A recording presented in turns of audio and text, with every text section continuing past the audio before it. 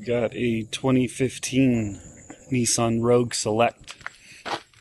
Went to go do emissions and it failed. The failure wasn't super helpful. It just said something about the vehicle not being ready. So I came home.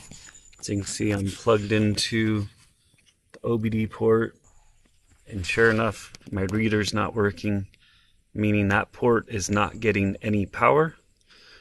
So I started researching. Some Nissans have a fuse panel. Let's see if I can get this stupid camera to focus. Doesn't like me. Some Rogues will have a fuse panel right behind here. It's off to the side of the driver's seat. I popped that off, and I do not have a fuse panel there. It's just a blank slate, so I don't know what models or what differences would have that. But again, this 2015 Select does not. Where I do have a fuse panel though is right here. And when I popped off this cover, I realized that this fuse right here, or fuse holder, this is not even pushed in all the way. This is just kind of dangling here. I don't know why it's dangling there, but as soon as I pushed it in, I can now look down and I'm getting power to the OBD2 port. So for whatever reason,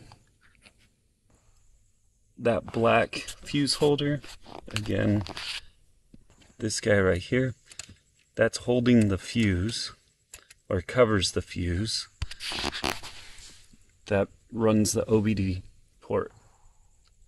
And so now I have power there, and I'm actually going to double check and see if my IM status is good to go, because if it is, I should be able to pass emissions. So let me grab my keys here. Right, so I'm putting my keys in.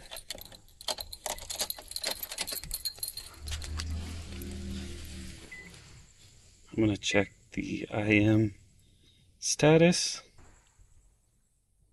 And look at that. Everything's good. So I should pass emissions just fine. They just couldn't actually read that due to that fuse.